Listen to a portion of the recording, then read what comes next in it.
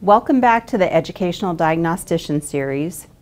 In today's installment, we're going to look at choosing different assessment tools, kind of how you think about what you want to give, what you need to give, and how you deal with different data sets when they come in, especially when they don't match up. So our agenda today, we're going to start with just looking at those different areas of assessment that are required for different disability areas. And then we're going to talk about choosing assessment tools, both the base tools that we tend to use, and then digging deeper with any follow-up tools that are needed.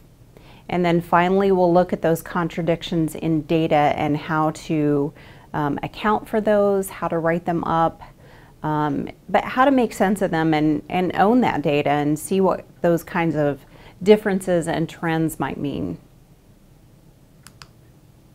So the different areas of assessment that are required for a disability area are specified on the permission forms that we generate in the Indiana IEP system. So the system is kind of good as far as it protects us from missing something for our initial evaluations. So some of you may have had quite a bit of experience with generating those permission forms. Others may have only seen the forms after they've been generated. But with the initial evaluations, where you identify what disability area is suspected based on the data that you have, it will automatically check all of the required areas by Article 7 on the permission form, and it does not allow you to uncheck them. And that's a good thing. It forces us to make sure that we've got everything covered, at least on the permission. Now, it's really up to you to make sure that all of those things get completed and make their way into the educational evaluation report.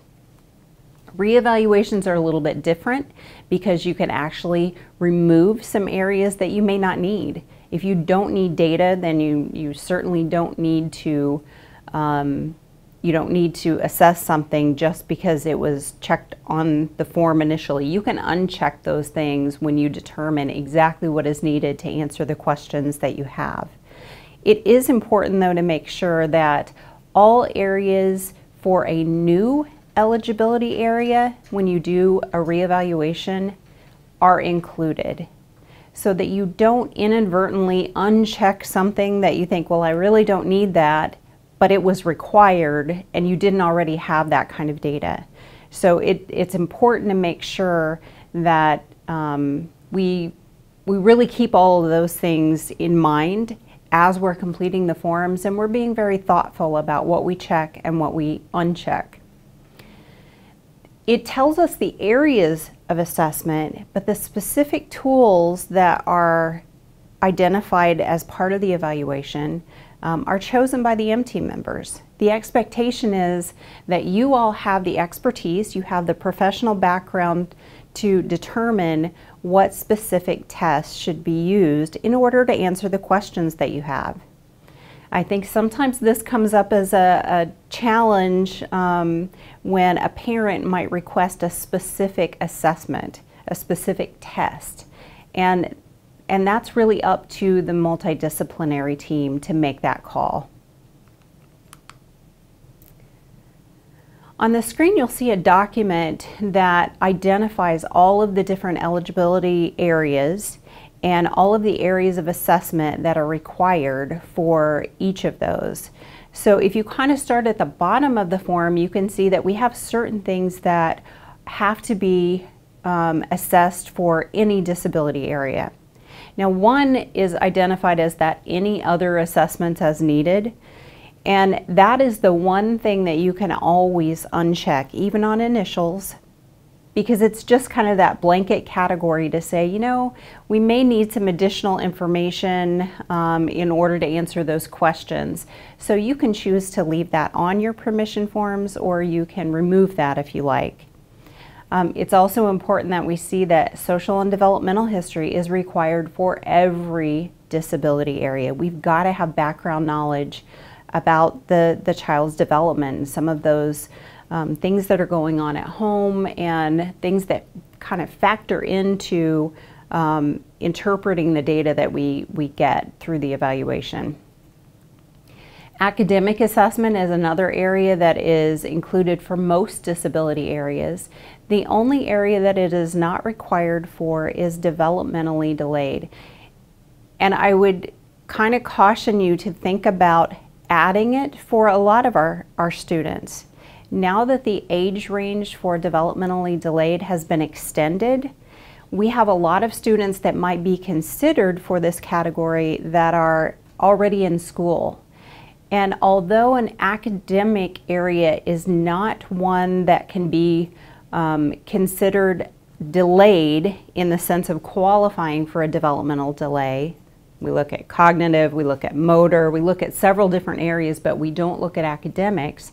It is important for us to know that a school-age student may be struggling enough academically to where developmental delay may not be the most appropriate category. So sometimes it can help to gather some information in this area as well for DD.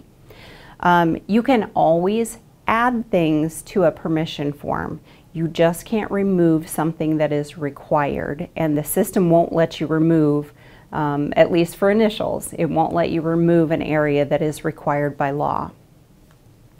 Also know that sometimes we get students who come to us with an outside evaluation that is current. We have a lot of good data that comes to us from outside sources. So even though for an initial evaluation all of those areas are checked, you may already have that data in existence from an outside evaluation.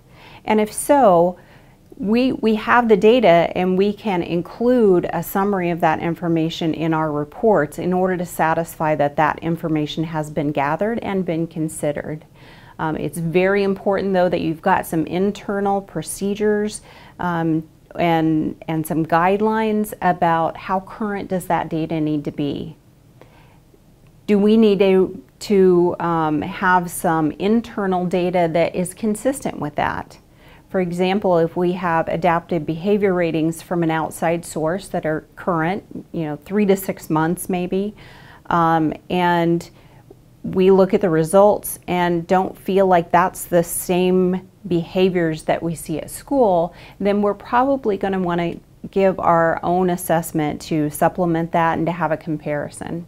So again, you probably will have internal procedures that help you make those decisions and make sure that you follow your local guidelines on that. This resource and all of the other resources that we've mentioned throughout this series can be found on the Educational Diagnostician Padlet at this address. And this is open for any of you to see and use. And I would also invite you, if you have resources that you feel like are appropriate, things that you use in your district that other diagnosticians may benefit from, if you could send them directly to me, and my email will be at the end of this presentation, then I can add them to the Padlet so that they can be shared with everyone.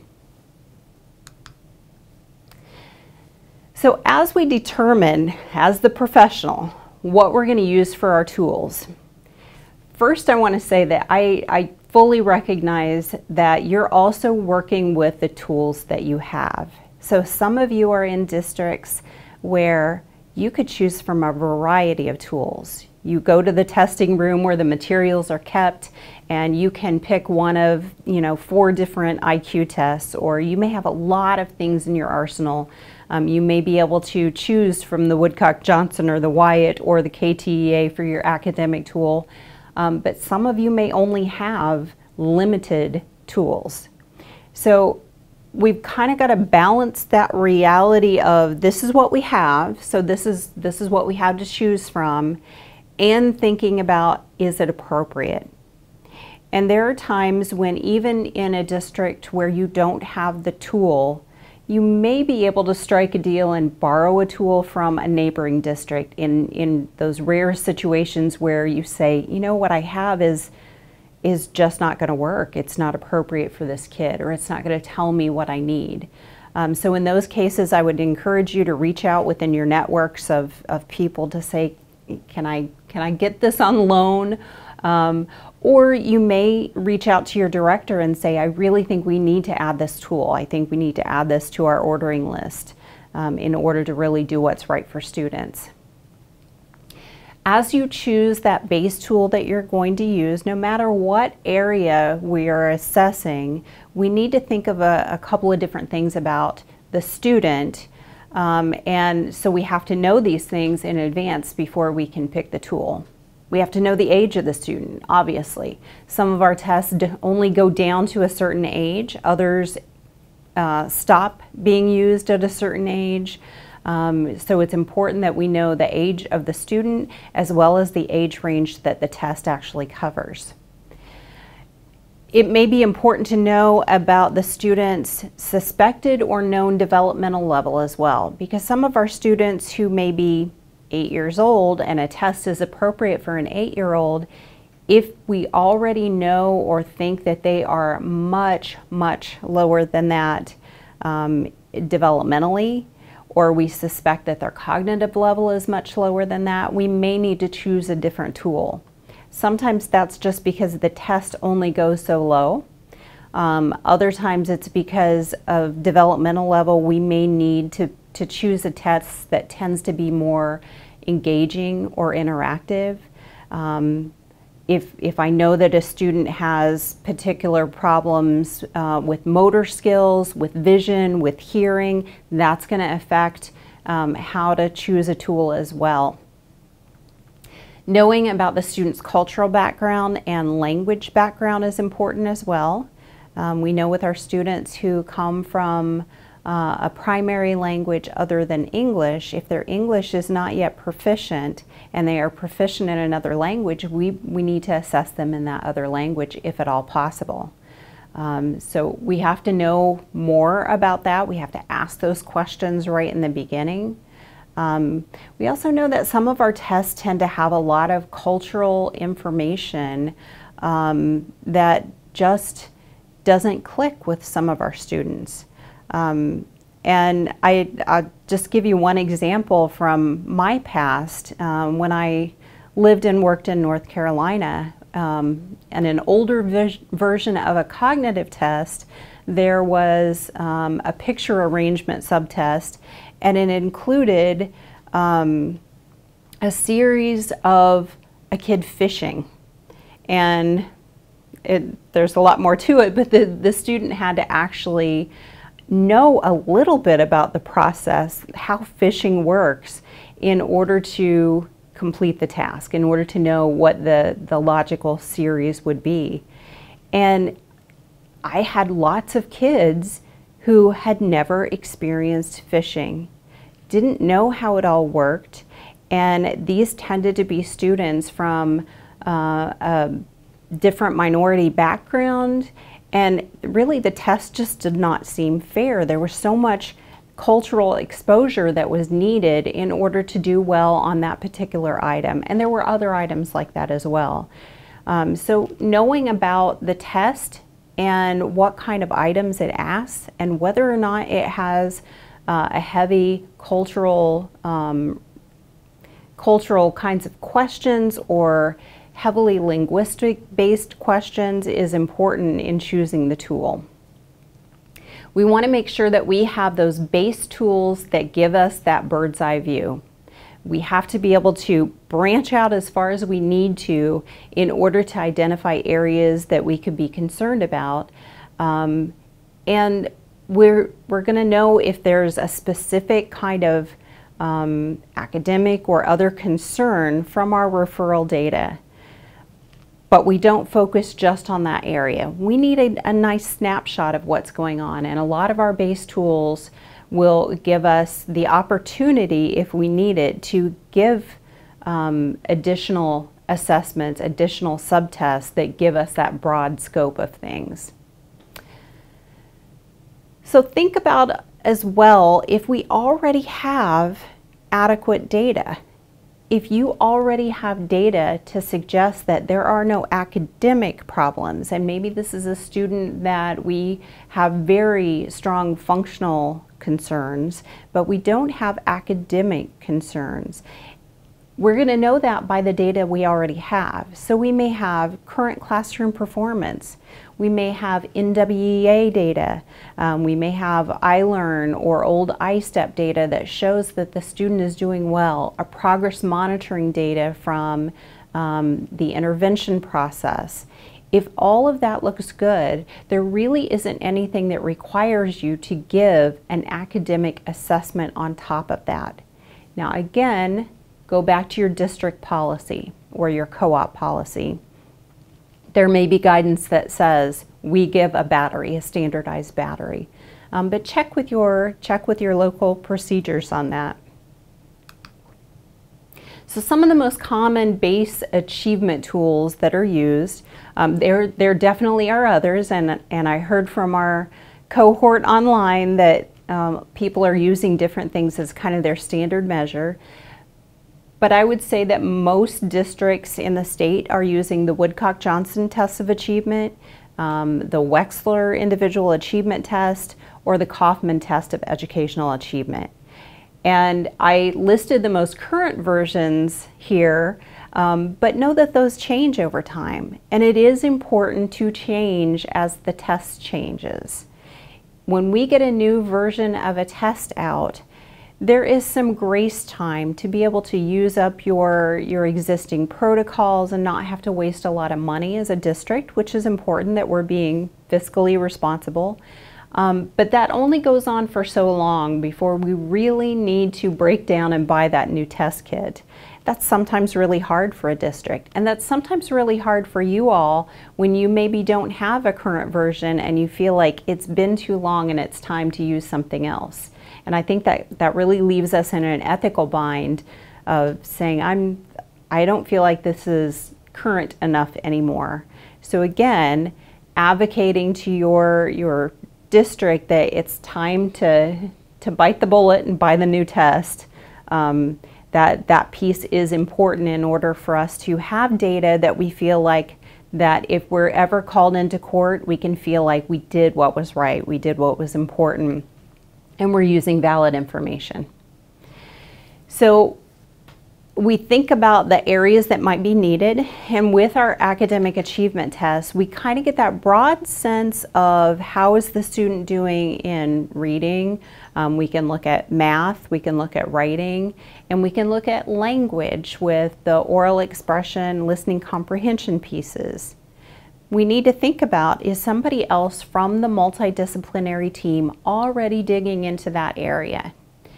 So for example, if the student is already being assessed by the speech language pathologist to look at language, then there may not be any reason for the diagnostician or the psychologist or whoever is completing an achievement test to do language portions of that test. If there are no language concerns, there's really not a concern, then we wouldn't want to give those portions of the test. We're digging into the things that we have questions about. So if I am absolutely solid in my belief that this student is high achieving in reading, I really don't need a test to prove that as long as I have other data that supports that. So I may dig deeper into a concern area of math. And then if writing, if I'm not really sure, then I definitely want to assess it so that we will know, is there any kind of concern there or not. So again, think about who else is doing what, and that piece is just a coordination piece for us to know who's going to test the different areas, who's going to be looking at that data so that we don't over-test something and we don't miss something. Everything has to be covered that we want to look at, but we want to make sure that we aren't using up the student's time or our time with unnecessary tests. Some of the other base tools that are out there that are not in the academic realm, again, are tests that give us that broad scope, that bird's eye view of give me the big picture in this area. So some of our behavior rating scales that look at multiple areas, such as the Basque or the Connors, or the Beck Youth Inventories, will give us multiple areas of feedback. So it may look at depression, it may look at anxiety, it may look at oppositional behavior, but it's giving us not just a heavy focus in one area, but a lot of areas that may send up a red flag saying, look at this one further. Give me some more on this particular one. We also have broader kinds of adaptive behavior assessments, such as the ABOS or the Vineland. Again, I'm not endorsing these tests. There are definitely others out there that can be used, but they give us functional and adaptive behavior in multiple areas, not just in one very specific area. And then many of you, as part of evaluations, could be providing some transition information, doing some transition assessments. That can be very helpful for especially initial evaluations of students who are in middle school or high school, that this may be their first assessment, but they're also of transition age. It can be very, very helpful to the teachers of record to have that transition assessment information ahead of time. But if you look at a general kind of checklist, it may give you some information about career, some information about training, it may give you some information about life skills, but not digging too deep into any one area. As we look at the data that we get from our base assessments, and those really should be done first, because they tell us where do we need to go next, what do we need to do with this data. We want to assess first, does the assessment data that we've collected, does it align with the data that we already have? And it's easy when we get assessment data and we say, yep, that's exactly what you thought was going to come out of this data, and we come to our meetings and say, I'm not going to tell you anything you don't already know because you guys suspected this, right? Doesn't always work that way. It's kind of nice when it happens, but it definitely doesn't happen that way all the time. In fact, a lot of times we assess a student and it does not match at all what the classroom data is showing. Then it's our job to figure out why, and sometimes we have to dig deeper into areas to try and answer that question of why was it different when the student was with me? Is it something environmental? Is it something related to relationship with staff? Is it motivation? What is the key there? So does the data confirm or contradict what we already knew, or what we thought we knew at least? Does the data point us in the direction of looking at something else? Does it tell us that we ought to give another test? Does it tell us that we maybe should do another interview or gather some additional records or something like that? Do we need to dig deeper to establish eligibility, or do we need to dig deeper to inform the IEP?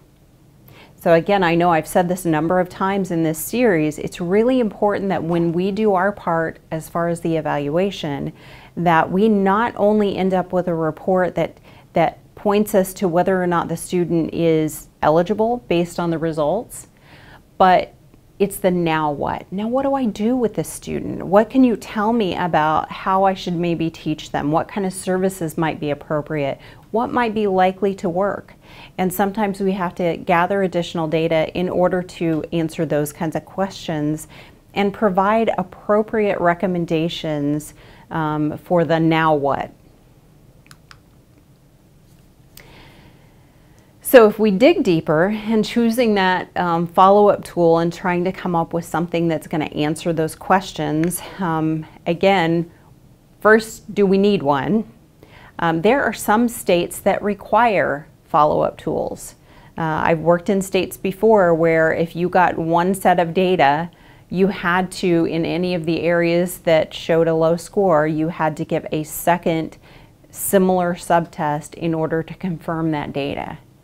I would encourage you to always look at your data and see whether it matches with the other data that you have, but that you're not necessarily required to have a second test to confirm something. Again, go back to your local policy on that, because your directors may require something more stringent. If you decide that yes, you do need to give some additional tests, well, what's the reason? Is it for some diagnostic information? Is it to go more in depth in an area that seemed to be problematic? Or is it because we need to figure out why the data doesn't align with classroom performance, or state testing performance, or behavior that we see typically in the classroom? So when things don't match up, we need to figure out the why. Some of the follow-up tools, and this is by no means an exhaustive list, but some of the things that we tend to use as an after we've given a base tool, the CTOP, the Comprehensive Test of Phonological Processing, to look at phonemic awareness and phonological processing. Sometimes we'll use something like the key math, because a lot of our base tools for academic achievement, they do give us some opportunity to go beyond just calculation and math reasoning. A lot of them will have maybe a math fluency test. But something like the key math might dig into, is it very specific? For some kids, it's a calculation problem in general. For other kids, it's strictly multiplication. Everything else is good, but this particular area is causing me grief. So some of those tests will help us figure out if there are maybe gaps that could be filled that may not be disability related, but just maybe a gap in learning that we need to address, maybe through some additional support or intervention. For a lot of us, the Beery VMI is used to assess visual motor integration, and the follow-up pieces to that are to use just the visual processing or the motor coordination pieces to dig deeper into, is it my visual motor integration as a whole, or is it a very specific kind of process that I'm struggling with? So again, using some of those very specific subtests on achievement tests, and sometimes that is after we've scored what we've done first. So for example, a high school student, if I test and I use word reading and I use reading comprehension, but I can see that something's not quite right and I need to go back and gather more information about reading fluency, phonemic awareness, decoding skills, then I may give some additional subtests from those base tools in order to gather that information as well. And you also may dig into things like more specific transition assessment, using a more in-depth self-care skills checklist or something like that goes deeper into an area of transition as opposed to that broad scope. So as we think about some of the contradictions in data that we get, sometimes the differences that we see are across sources. So it could be from teacher to teacher, from a rating scale and an observation, from parent to teacher. We may just see some big differences. Now, I think a lot of the time we see more commonalities than we do differences. So we're able to talk about those in our report that, you know, we see this at home and we see this at school, and that's very similar. But it is important to talk about those differences as well. Now, when two pieces of data are just drastically different, now we've got to do something with this. We've got to figure out why. Is it because of the rater? Is it because of the rating scale or the source of data that we used? Or are there just differences that we can explain in other ways? So we may look at things like, are we seeing differences because of the particular location, class, time of day of the week? We have some students that if you test them on a Monday and you test them on a Thursday, you're going to get different results. Some of our kids come in on Mondays and they are not themselves because maybe they've had a lot of upheaval during the weekend and they're bouncing from one house to another. I mean, those kinds of things can sometimes explain differences. And if you ask the teacher in advance, they can usually identify some of those patterns that, oh, you don't want to test this kid on a Monday. So think about those kinds of things both before you gather the data, but then when you do see the differences, look for when did this piece of information come out? When did another piece of information come out? We may also see differences across similar measures. Some of you may give an IQ test and see something that you are concerned about, but then have that area of processing be tested with something else that's showing that there really doesn't seem to be a problem. Or the same thing with an academic assessment. You may have reading fluency that was really low on one test, and you give another reading fluency measure that's similar, and they did well. So again, we kind of defer back to, well, let's look at time of day. Let's look at, it was one day with glasses and one without. Was one day with medication and one without. That can make a difference as well. So again, we've got to try our best to explain those contradictions in data.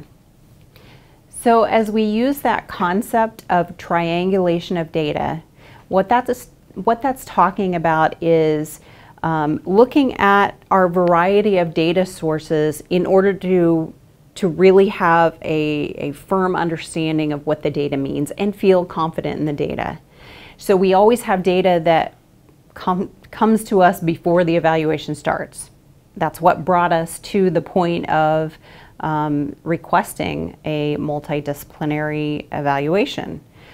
So we have the pre-data, we have the data that we collect purposefully during the evaluation, and then a lot of times we may have additional data that's almost unintentional but can be very helpful.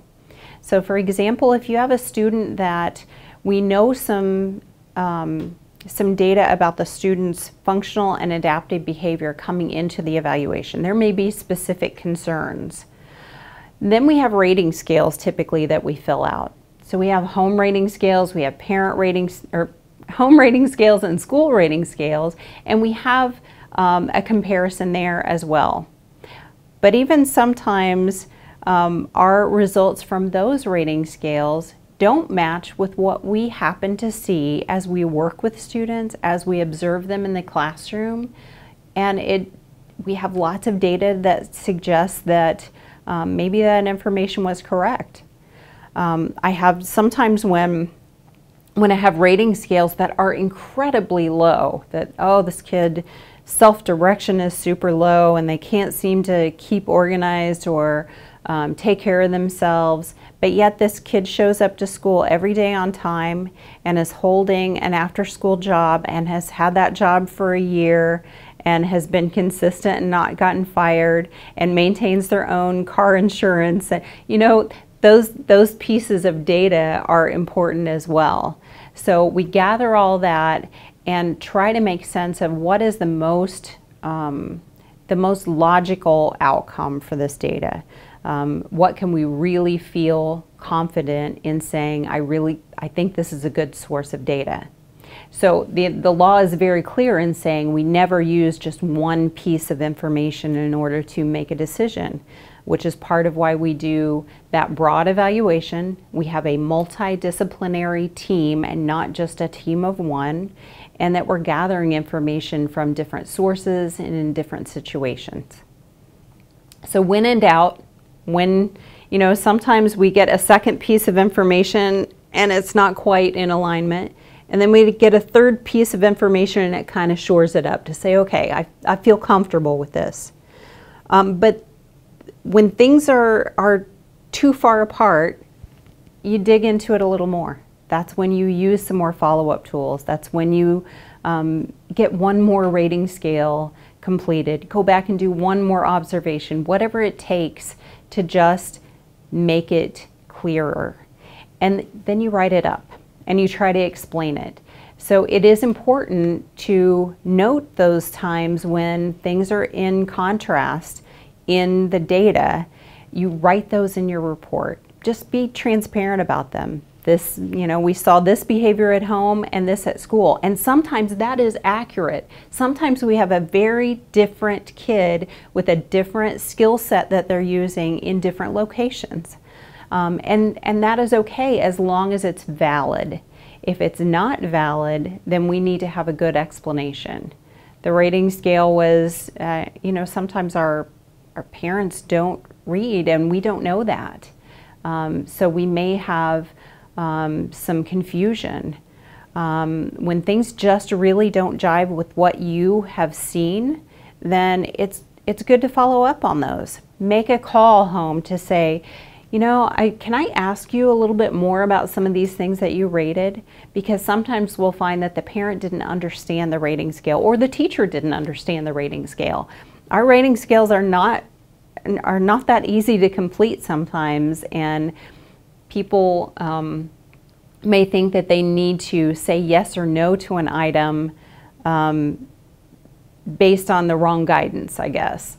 So it is important to dig into that, to figure it out as best you can, and to be very transparent and write it up in your report to account for it. So thank you so much for continuing to be part of this series. We hope you know a little bit more about how to choose those assessment tools, and that you'll be part of more of these discussions in the future. And you can check out our additional resources and our upcoming trainings on the Indiana IEP website.